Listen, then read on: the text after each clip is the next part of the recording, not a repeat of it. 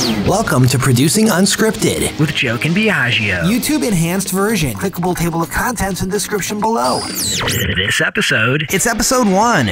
We make unscripted film and television, so why are we taking time to do a podcast? What's in it for you and what's in it for us? Who the heck are we anyway? What have we done and how can that help you? Joke breaks down what toilet paper has to do with your Hollywood pitches, seriously. And I'll let you in on some of the dirt we'll be sharing in upcoming episodes, including how you can team up with us. Music courtesy Dave Pellman Music. DavePellman.com. Hey, thanks for tuning in to the very first episode of Producing Unscripted. Let me introduce ourselves. She's Joke. He's Biagio. And we're married. We make film and TV, and we want to help you do the same, hopefully by working with us. That's right. Look, here's the thing.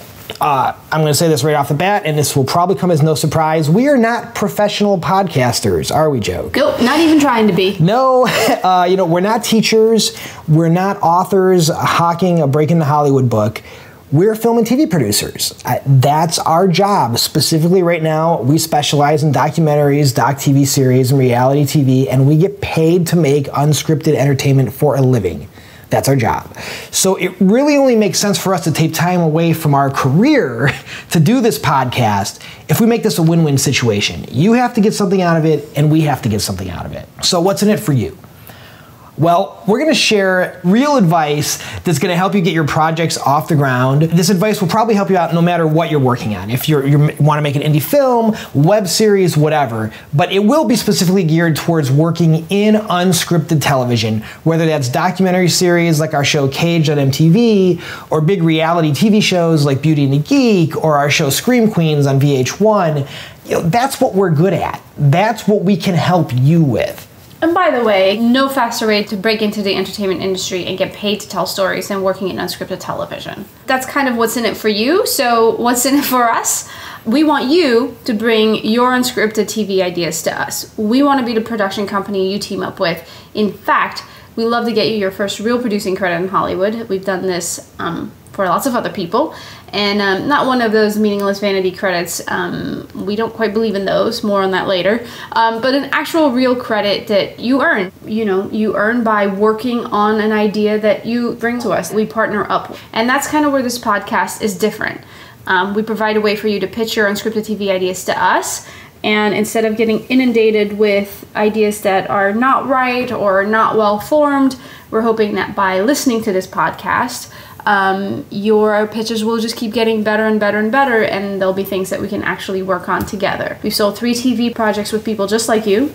3 TV projects with people just like you. I just want to hit that home. Like, people who did not have credits have teamed up with us, and we've sold TV shows together. There's not a whole lot of people trying what we're doing, and honestly, our agents and our lawyers think we're a little nuts. Well, it's like we're handing out some free advice, and honestly, to us, when we were coming up, we wish someone was telling some of these things to us. But we learned a lot of these lessons the hard way, and we're more than happy to share them with you. And we hope in return that we're at least one of the places you stop at to pitch your ideas. And if there's something we spark to and that we can be passionate about, I think that we can prove to you that we're great partners on these shows. And we'll be talking about how you can pitch to us over the course not only of this episode of this podcast, but this whole series. We're going to be trying to make it easy for you to team up with us, producing unscripted entertainment, whether that's documentary or reality TV. The fact is, there's a lot of opportunity out there if you know how to tap into it. Well, the truth of the matter is that if you're trying to break into the business, that is probably where most of the work is, the jobs are, where the money's actually at. There's a lot of work, and also because it moves much faster than the movie business, it's a great place to get experience quickly.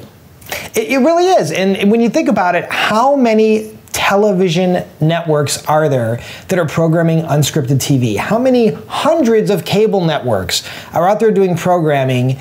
How many movies get made every year? How many scripted TV shows get made? Listen, we love, like I said, we love movies. We love scripted TV. The fact of the matter is, every independent filmmaker needs a day job. Let us be your day job. Let us be your day job. You know what? I'll tell you what. getting paid to make unscripted television and really documentaries for a living, it's amazing. We're doing a lot of work right now with MTV. We have a hardcore documentary that we got to go out and shoot and edit that was funded by MTV. It is not a reality show. It is totally verite. By the time you're hearing this, we'll probably be able to say what the show is. But it was basically a 1 hour feature-length doc that we got to make. Had we tried to do that independently, it would have taken us 10 times as long to raise the funds than it did to actually make the documentary.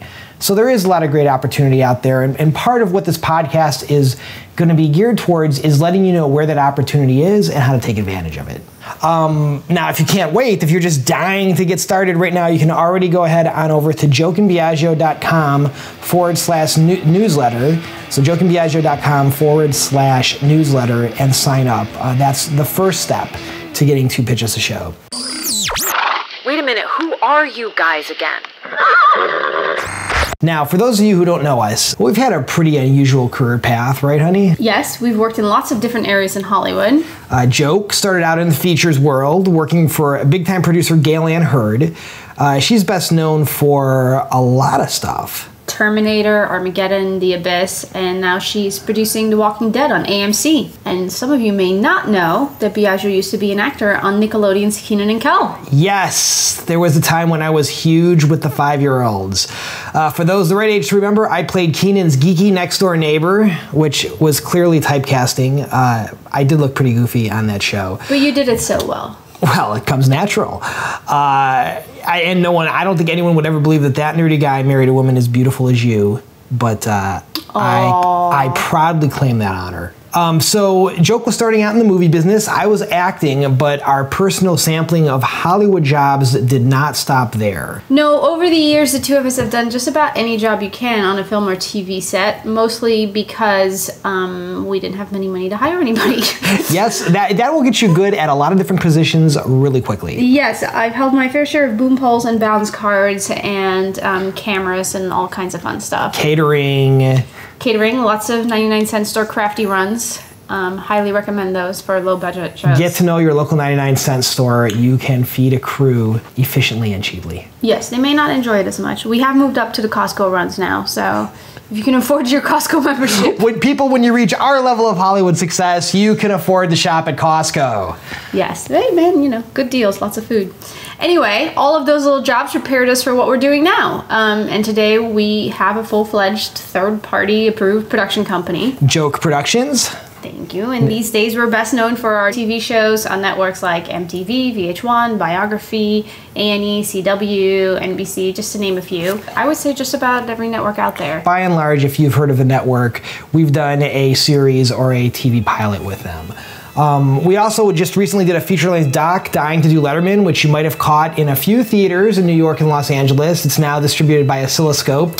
Go check it out on iTunes. On iTunes, we made new and noteworthy the same day as Dark Knight and Brave, so that was really cool. Right, and if you're flying American Airlines in the month of June, you might get to see it there too. Although, I'm not sure if it's just for first-class passengers. Yeah, I don't know. We just know American Airlines is programming the movie. Yes, we don't know for means. Let us know if you're flying American and if you catch the movie. We'd love to hear about it. Yes, take a picture and tweet it to us. My mom says TV melts your brain. I would say if I could give one piece of advice. One piece of advice. Okay, people, here it comes. Joke's piece of advice. Of the podcast. Of the podcast. Of the week. Of the episode. Of the episode.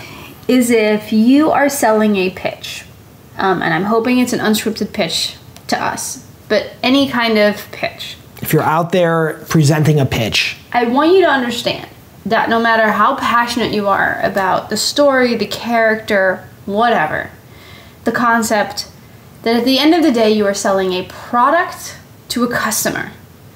Eventually, if we team up, we'll be selling it to a network and they're the customer. They're the ones purchasing a product, okay? Know your marketplace. Know who the customer is. Because here's the thing. If you were to come up with this brand new, kind of toilet paper, and you wanted to bring it to the customers, and you wanted to sell it in stores one of the things you would do is like you would buy every kind of toilet paper and you would try them out. All of them. Quilted, northern, Double, we're talking double, triple layered, all of extra it. soft for the tush. With aloe, without aloe, the whole thing. You would try them and then you would realize why your toilet paper was different. And in your pitch, you would say, this is why our toilet paper will be successful and this is why it's unique and special and why you should buy our product. So when you come and pitch a TV show, you should have watched some television. That's all I'm saying, people. I am giving you permission. I am saying that for your homework, watch some television.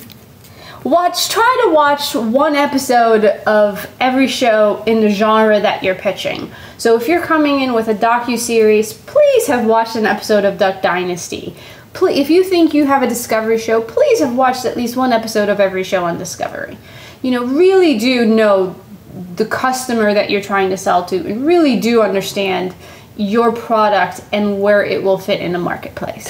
Yeah, and look, we're going to talk about this a lot more in upcoming episodes. But the fact of the matter is, if you come to us and you say, I have this great show for MTV, it's a kid's show where we travel the world and we learn about things, we're going to say you clearly have never watched MTV, at least not in the last 20 years. In television, it really is every network. It has a target audience that they're trying to hit, and you'll see based on their shows, you know, who they're going after. You're not going to see a wedding show on the Discovery Channel. It's not going to happen.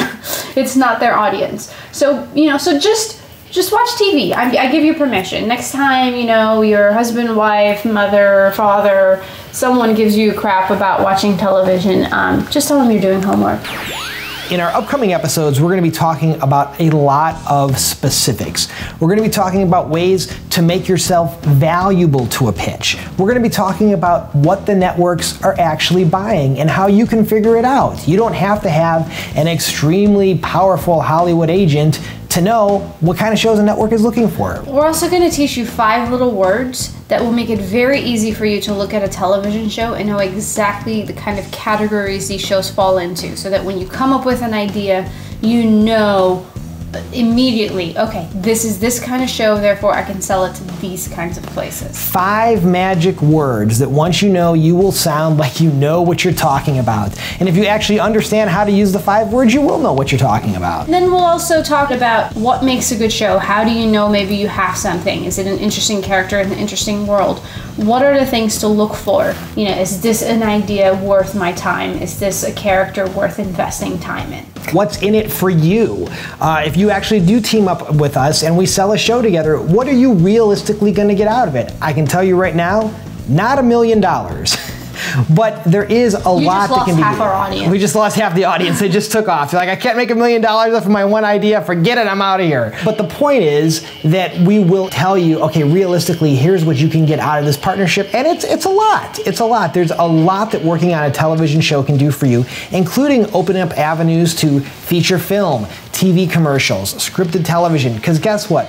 We all know each other. We all work together. If you establish yourself in one area of the business, it's a lot easier to establish yourself in others. That and lots more coming up in future episodes. I just want to say thank you so much for tuning in. If you did enjoy the episode, please go ahead and subscribe on iTunes and leave us a good comment. It would mean the world to us. You have no idea how much it would mean to Biagio. Especially to me. And be sure to visit us over at our blog, jokeandbiagio.com. Thank you all. Have a good night. Producing Unscripted with Joke and Biagio.